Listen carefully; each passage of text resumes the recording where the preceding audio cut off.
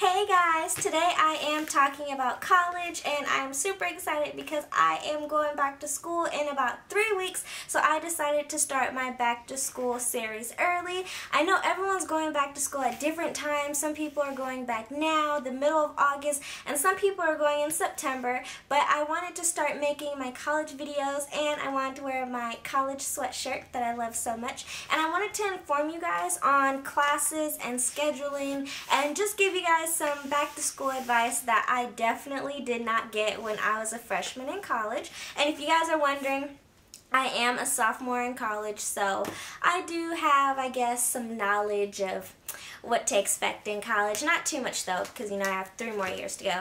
But I wanted to talk about classes because I feel like classes was one of the biggest things that I made a mistake in, at least in the beginning.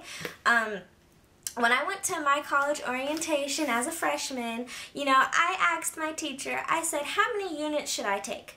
She goes, oh, you should take 12 units. Most people take about 12 units each semester. So I go, okay, I'm going to take 12 units.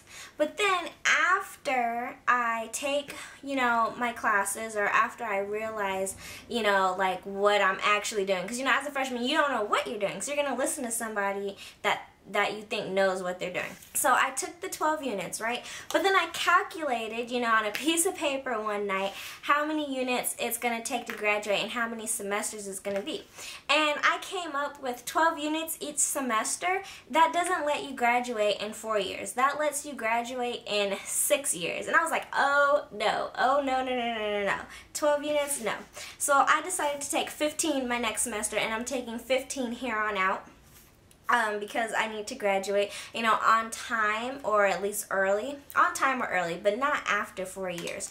So anyway, but I found that was weird because you're making people graduate in 6 years instead of 4, which is more money and it's unnecessary and blah, blah, blah, blah, blah. I could go on forever. Anyway, so that's why I want to talk to you guys about how you guys can take 15 units and not let it be, what's the word? Overwhelming. Yeah, that's the word. Okay, so when I took my first 12 units, my first semester, it was overwhelming because I don't know, like I took some morning classes. I had a 9 o'clock class, I had an 8 o'clock class, and then I took some night classes. I took, some 6 o'clock classes and some 4 o'clock classes.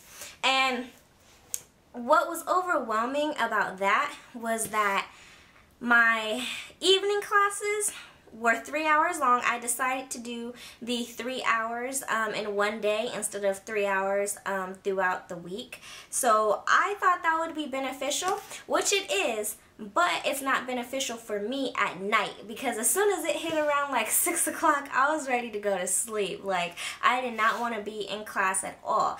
And some of my morning classes, like I had a 9 o'clock or I had an 8 o'clock class in the morning, right? And that went from like 8 to 9:30. And then later on that day, that's when I had my like 4 to 7 o'clock class. And that was overwhelming because I worked in between. So I went from 8 to 9:30. And then I went to work from like 10 or 11 to like 3. And then I started my class at 4 to like 7. And then I was just knocked out. Like I was tired because I need a nap. I need a nap throughout the day. I don't care when it is. I need some sort of nap. And that whole day that I told you just now didn't include a nap at all, unless you want to include a 1 hour nap somewhere in between. But that really didn't count. So I was tired. And I wasn't always busy during the week. That's just one day. I think that was Tuesday. And then I think on Monday, Wednesday, Friday, I had a morning class at like 10 to 11, and then I didn't have anything else. But long story short, that wasn't the way to go. I shouldn't take 3-hour classes at night because I'm tired. I shouldn't take early in the morning classes and work and then take an evening class because that's just too much for one day. So I decided that I am going to do all of my classes in the morning and end them all by 12 o'clock during the week. So I did that my second semester as a freshman year, and it worked perfectly. It worked great for work. I worked at night. I worked in the morning from I went to school in the morning from 8 to 12. And you know, I think I had like a 10 to 11 break. That's when I went and got breakfast, and then I went to sleep or did homework or hung out with friends or whatever I wanted to do, and then I went to work from about 4 p.m. to 1 o'clock in the morning. Yeah, I had a night job, so that's what I did, and I think it worked out fine. You know, it worked for me. But anyway, so this semester I signed up for my classes, and I decided to do all morning classes again. I don't know, you know, where I'm going to work or what I want to do or whatever, so that didn't really bother me when signing up for my classes. I have one online class. I have this calendar, if you guys are wondering what I am holding. It is my pink calendar that I bought freshman year. Did I really use this? No, but I thought it would be cute for video purposes. And basically Sunday through Saturday. And what I am going to do is schedule myself on this calendar, of course. And it's just cute. Anyway, so on Monday, I have 2 classes. Yes, on Monday, Wednesday, Friday, I have 2 classes, and they are both women gender studies classes, and that's the subject. I'm not sure what the class is actually called, and it is from 9. I think 9 o'clock is the new 8 o'clock, you guys, so if you guys are kind of like, oh, I don't want to wake up at 8, wake up at 9, because 9 is the new 8, okay? Anyway, but like I was saying, I have 9 o'clock class, and I did them for 1 hour. So it's 1 hour for Monday, Wednesday, and Friday, which makes a total of 3, which gets you your 3 units. And I did that because the 3-hour class in one day wasn't for me, at least for classes that I'm really not interested in. So I'm doing that, and that is from 9 to 10. And then, or 9, 10 to 10, something like that. And then I have a break in between, and then from 10:10. Wait, no, from 10:10 to 11 is my break. And then from 11:10 to 12 is my, what's the word? Oh, is my other women gender study class. I forgot the title of that, but I know that's the subject. And there, I'm done by 12. So that's it for Monday. That's Monday, Wednesday, Friday. But on Tuesday is a little different. On Tuesday, I decided to take 2 classes that I know that I'm going to kind of have a hard time doing because they're 3 hours long. And because they're 3 hours long, like, it has to be 3 hours. Like, there's no 1 hour thing. This type of class, it has to be 3 hours. And so I am taking 2 classes that are for my major, and one is from like 9:10 to 11:55, and then the other one is from 7 o'clock to 9:45. And I know that is super long. Like, Asia, what are you doing? But at least I get to take a nap somewhere in between those classes. But I chose that class, the night one at least, because I knew who the teacher was, and I've taken the teacher before my freshman year, and I know he's a really cool guy, and I know that I'm gonna do good in his class, you know, and so that's why I took it. It was either that or take some other class with some teacher that I didn't know. So I am going to push through the night with my hot chocolate, and I am going to pass the class. Anyway, so that's Monday, Wednesday, Friday, and Tuesday. If you guys are wondering about Thursday, I decided to take Thursday off, and Thursday is going to be I guess a work, sleep in, do homework, chill with friends type of day, maybe, you know, or make YouTube videos. I just didn't want to go to school on Thursday because it's just, it's Thursday. I have this book to show you guys right here. This was my fall 2013 class schedule freshman version, and it has a map of the school on the back. I recommend you guys get a map of the school because you might get lost. I have, you know, I kind of have a sense of where things are and where everyone's going. I'm not the type of person that's like, oh my gosh, where is this class? Where is this map? I don't know how to read a map. Oh my gosh. And then you're late for class. I wasn't like that. I was kind of like, oh, where's this class? This is where it's at? Okay, I'm going to go over there. Some people aren't really that map savvy, I guess I should say. Ugh, I have a lisp. Anyway, so I recommend probably, okay, it depends on if you live on campus and if you don't live on campus.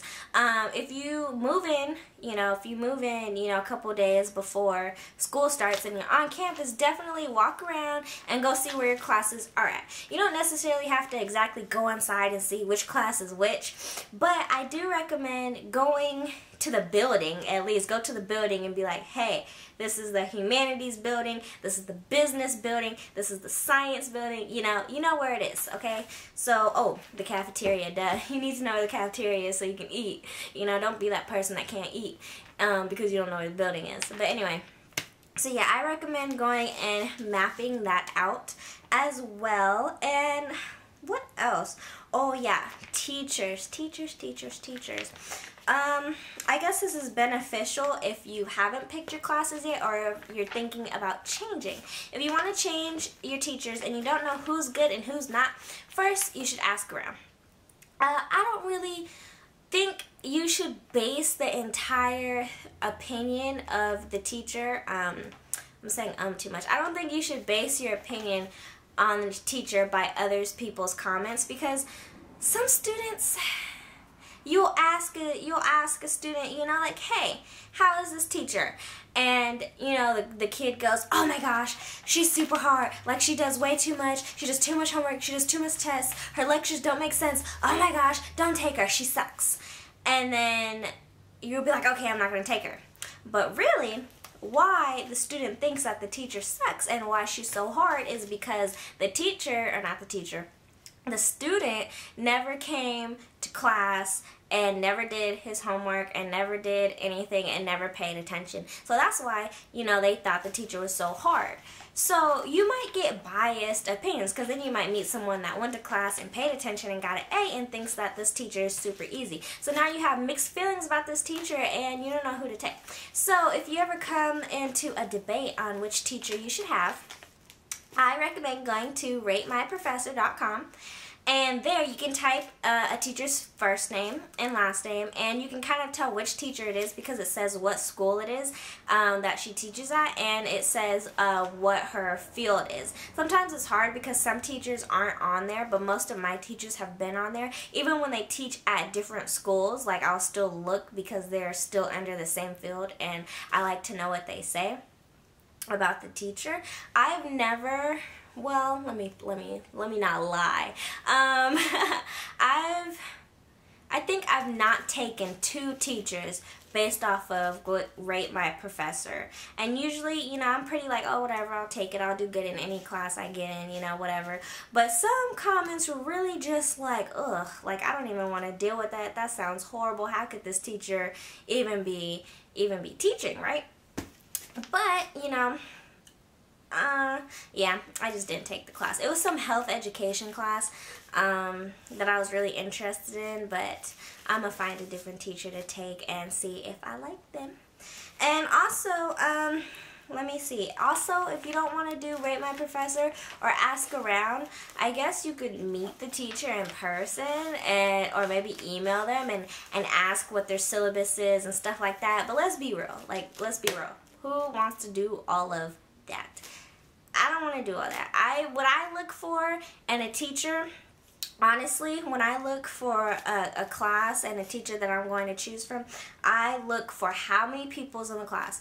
I think in psychology at my school, I think that thing has like 800, 700 seats in that class. Do I want to take that psychology class? If it's not going to help me graduate, no, I'm not taking that psychology class. So did I take it? No. Did I want to take it? Yes. But with 700 people? No, I don't. So I think the max classes that I've had was about 1 to 200 people. And honestly, that's fine. I get a seat in the front and I basically read over, like, sometimes, I get all crazy on Google and I look at how long have they been teaching, how old are they, because I personally don't like super duper old teachers. I like kind of like middle, like still relatable like type teachers, but yeah. And I had this one teacher, he was so old, but he was so cute. He reminded me of the old guy from Up. He was so cute. He had like the little glasses and like the square like head, and Anyway, let's not get off topic here. Aside from choosing classes and aside from like choosing teachers and everything, I think you should pick a schedule that's gonna allow you to have some work time, because honestly I have so much free time in college. I don't know why my parents tell me, they say things like, oh Asia, I don't want you to work, school is your job right now, you need to focus on school, Asia, don't work. And I'd be like, what? Like, what? Like, I have to work. You know why? My parents pay my tuition. My parents pay my rent. My parents pay for my books. And my parents pay for my food. But you know what they don't pay for? They don't pay for these nails. And they don't pay for these hair. Pfft, that did not sound right. Okay, they don't pay for my hair to be done, and they don't pay for my nails, and they don't pay for my makeup, they don't pay for my clothes, and all of that stuff isn't like a necessity to them. So I have to work in order to keep my hair and my nails and my makeup. So honestly, if you're fine without having any extra stuff, then that's cool, don't work. But I mean, as soon as it's time for your friends to go to the club and to go to the movies and to go to all that stuff and you're broke, don't like blame that on anybody because you could go get a job. So that's why I think having a schedule that ends at 12 in the afternoon and waking up early, I think that's good because it gives you the opportunity to work a 4-hour job or an 8-hour shift if you want to and still have a little bit of money and time left over. Go to class. Duh. Go to class. Okay, so in college, you can have your cell phone and you can have your laptop and your iPad and you can wear whatever you want. I saw this one chick. She was in like some lace like corset thing with some like stripper like legs type things, and I was in like my booty shorts and like my crop top type thing or whatever, and the teacher didn't say not one thing to me. Or her, at least I don't think. Anyway, so when it comes to like distractions, like other people's clothings or like gadgets or whatever, because I know when I'm in a lecture, I have to sit in the front, because if I sit in the back, I see everyone's laptops that are in front of me, and people are usually like on Netflix watching movies or something, or watching something weird. And you know what I start doing? I'm in class and I'm just like looking over. Like, I just like, what are they watching? You know, like, ooh, this is interesting. And then I start watching the movie, and then I don't even know what happened in class because I was so into that movie. So that's why you should probably sit in the front. Yeah, sit in the front. But if you don't want to sit in the front, sit in the back and just don't be distracted, okay? I love my cell phone. I text all through class. I don't know why teachers underestimate cell phones in high school. I can text in class and still get the full gist of what's going on in the class, in the lecture. Unless the teacher says something like on the low and well, I don't know. But I pretty much usually hear everything. Speaking of classes, you definitely want to be on time. You know why?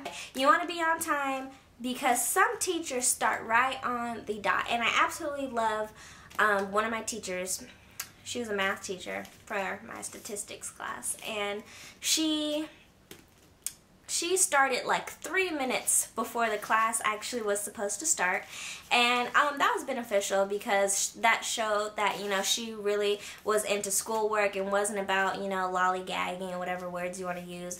But it kind of put me in check because that meant I had to be there like 5 or 10 minutes early, one, to get my seat, because whenever I didn't get my seat right in the front, somebody else would take it. So I would have to come like 10 minutes earlier to get my seat. But after students noticed that I was sitting there every day, they knew not to sit in my seat. You can't sit with us. Anyway, but like I was saying, she was really nice and she started on time and she ended on time. I can't stand teachers that go over the time. Like, your time is up, okay? Anyway, so basically what I'm saying is come to class on time, and also that'll show the teacher that you're really interested in class too, because what happens usually when it's, you know, towards the end and it's finals time and your grade isn't where it's supposed to be, if she knew that during the beginning that you were really into class already, she's gonna, you know, try to help you with your grade. But if you don't come to class and you're late all the time and she knows it, then at the end when you're trying to say, oh, my grade should be higher because blah, blah, blah, you know, what can I do? She's probably not going to want to help you because from the start you haven't been interested. So why should she help you, right? Right, they still get paid.